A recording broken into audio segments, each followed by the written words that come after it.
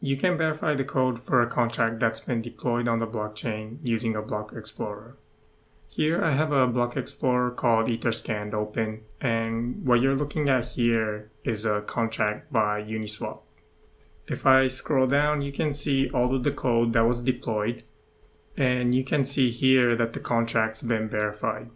So what this means is that the code at this address is the code what you're seeing here. And this will allow you to check that the code over here is not doing anything malicious.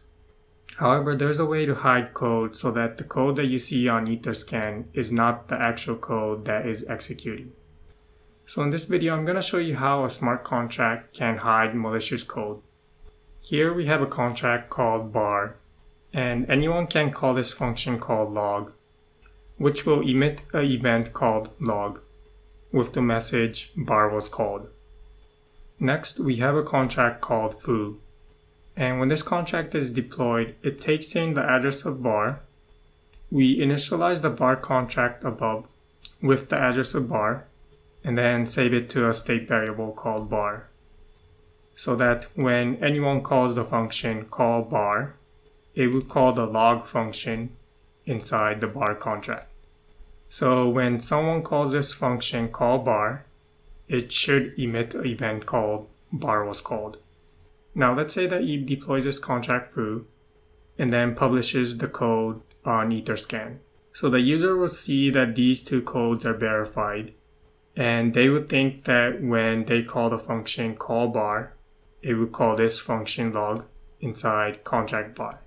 And there's nothing harmful about calling the function log.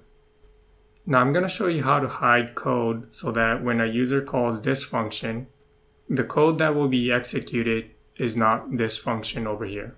So let's say that Eve publishes these two code on Etherscan. How is she going to hide the malicious code that will be executed when a user calls the function call bar? So here's what Eve will do. In a separate file, she'll create a contract with the malicious code. We'll say that the name of the contract is mal. So imagine that this contract mal will be in a separate file from the contracts above, foo and bar.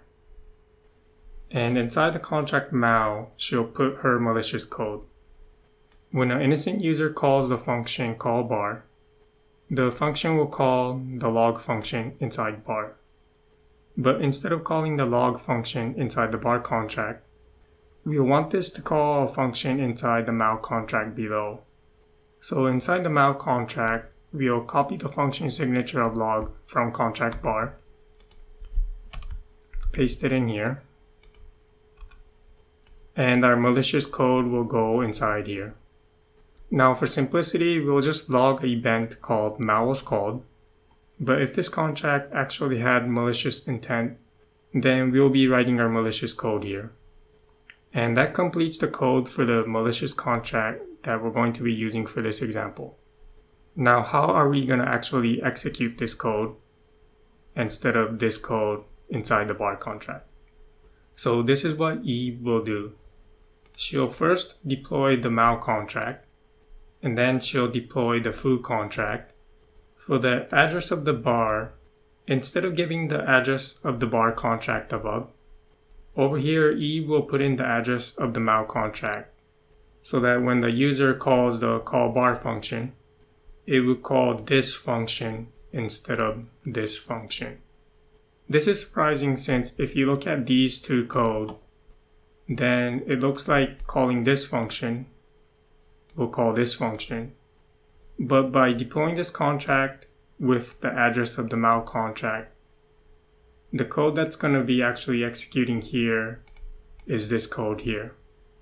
This is possible since Solidity calls other contracts using the call method. So what this code is doing here does not promise that the function log inside contract bar will be called. What Solidity does instead is try to call the function log at the address bar. So as you can see, there's no guarantee that this code will be executed. Alright, so that's the exploit. Let's now see a demo in Remix. So Eve is going to deploy, first of all, the mal contract. And then she's going to deploy the foo contract with the address of Mal. And then let's imagine that E publishes this code on Etherscan.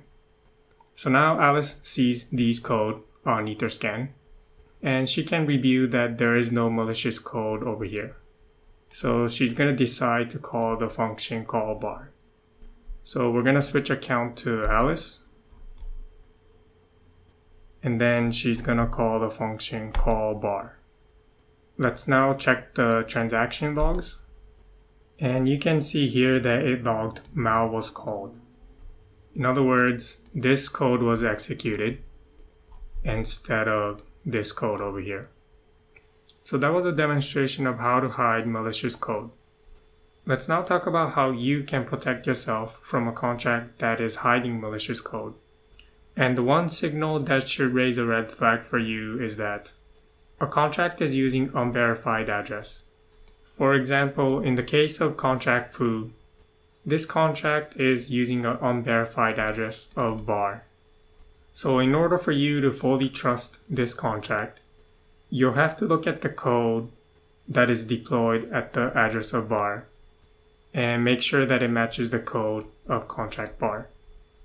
And if it doesn't, then that might mean that there is something fishy going on. The key takeaway here is that you should never trust the external address. And if a contract is being initialized by an external address, then make sure to verify the code at the address. Thanks for watching and have fun coding.